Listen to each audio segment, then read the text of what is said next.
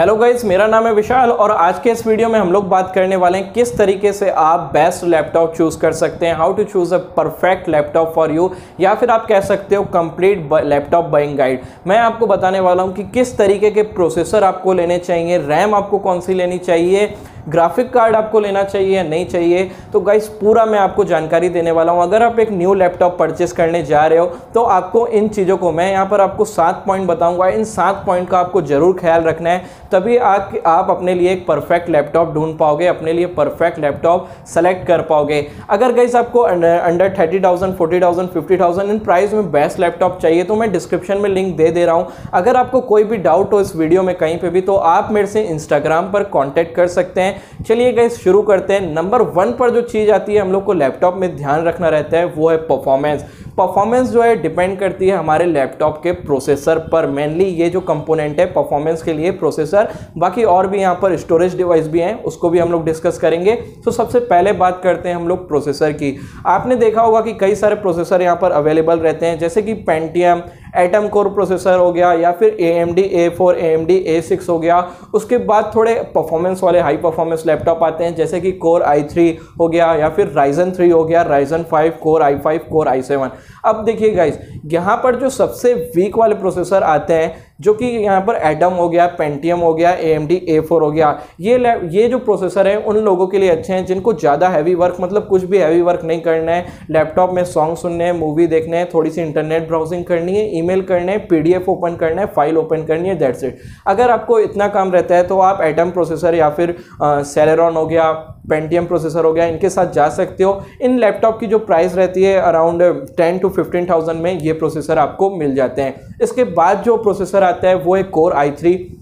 अगर आप स्टूडेंट हैं, थोड़ा सा आपको मूवीज़ वगैरह देखनी है, इंटरनेट ब्राउजिंग करना है, डिजिटल मार्केटिंग के लिए लैपटॉप ले रहे हो, कुछ प्रेजेंटेशन बनाने हैं, तो आप कोर i3 प्रोसेसर के साथ जा सकते हो। इसके बाद गाइस यहाँ पर आता है कोर i5, या फिर कह सकते हो Ryzen 5। Ryzen 3 भी जो है i3 के परफॉर्मेंस के बराबर है। इसके बाद गाइस आ जाता है Ryzen 5 और कोर i5, जो कि गेमिंग और वीडियो एडिटिंग, कोडिंग इन सब के लिए बहुत अच्छा है। इसके बाद कोर i7 आता है, कोर i9 आता है, या फिर Ryzen 7 आता है। ये जो है काफ़ी ज़्यादा पावरफुल प्रोसेसर हैं, जहां पर गाइस आप अच्छे से कोई भी काम कर सकते हो, हाई एंड गेम खेल सकते हो बिना किसी लैग के, वीडियो एडिटिंग, वीडियो रेंडरिंग, या फिर गाइस आप कोई भी कॉम्प्रोमाइज़ नहीं करना चाहते हैं स्पीड में, तो आप इन प्रोसेसर के साथ जा सकते हो। इनकी प्राइस जो है अराउंड 70,000 के अबव आपको देखने को मिलती है। 60-70,000 के अबव इन प्रोसेसर की प्राइस देखने को मिलेगी। अब गाइस प्रोसेसर के बाद यहाँ पर आ जाता है स्टोरेज गाइस यहाँ पर बेसिकली HDD और SSD, ये दो टाइप की आपको अभी देखने को मिलती है लैपटॉप में। HDD जो है हार्ड ड्राइव जो है, यहाँ पर इसका प्राइस जो है कम रहता है, लेकिन इसकी स्पीड भी जो है वो कम है। SSD जो है न्यू टेक्नोलॉजी है, जहाँ पर आपको स्पीड काफ़ी ज़्यादा अच्छी देखने को मिलती है, लेकिन इसकी प्राइस भी थोड़ी ज़्यादा रहती है। तो गाइस अगर आपका अच्छा बजट है तो आप SSD के साथ जाइए। ये बहुत ज़्यादा रिलायबल है, लाइट वेट है, बैटरी को कंज्यूम करती है, और गाइस यहाँ पर आपको फास्ट परफॉर्मेंस भी SSD में देखने को मिलती है। इसके बाद गाइस आता है रैम। अब रैम आपको 4 GB लेनी है, 8 GB लेनी है, 16 GB, ये डिपेंड करते हैं। जितना ज़्यादा रैम लेते हो आप उतना स्मूथ परफॉर्मेंस आपके लैपटॉप में देखने को मिलता है। लेकिन आपको ये भी नहीं करना है कि अगर आप कोर i3 प्रोसेसर में 16 GB रैम लगा रहे हो तो उसका कोई भी मतलब नहीं रहेगा। रैम एक टेम्परेरी मेमोरी है, जब आप ज़्यादा एप्लीकेशन एक साथ रन करते हो तब आपको ज़्यादा रैम की ज़रूरत पड़ती है। मैं रिकमेंड करूँगा कि कोर i3 के लिए आप 4 GB या मैक्सिमम 8 GB रैम को यूज़ कर सकते हो।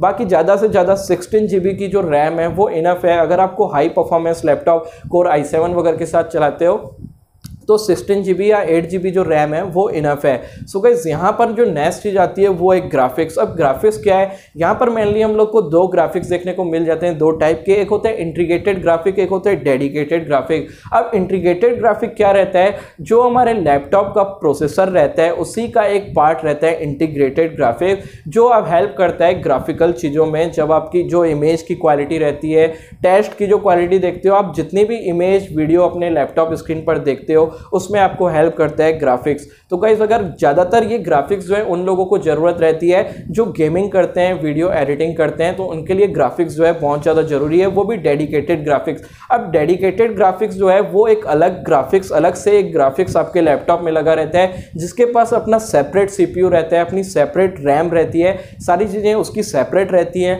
तो वो हो गया डेडिकेटेड ग्राफिक्स। और इंटीग्रेटेड ग्राफिक्स जो है वो आपके ही प्रोसेसर CPU का एक पार्ट रहता है, इंटीग्रेटेड ग्राफिक्स। सो आप इंटीग्रेटेड ग्राफिक ले सकते हो। अगर आपको gaming, video editing, high graphic software नहीं चलाने हैं तो आप इंटीग्रेटेड ग्राफिक वाला लैपटॉप ले सकते हो, जिनकी प्राइस जो है कम रहती है अगर हम कंपेयर करें डेडिकेटेड ग्राफिक वाले लैपटॉप से। So guys dedicated graphic card उन्हीं लोगों को लेना है जिनको gaming, video editing, high graphic software चलाने हैं। ओके, सो गाइस इसके बाद आता है डिस्प्ले।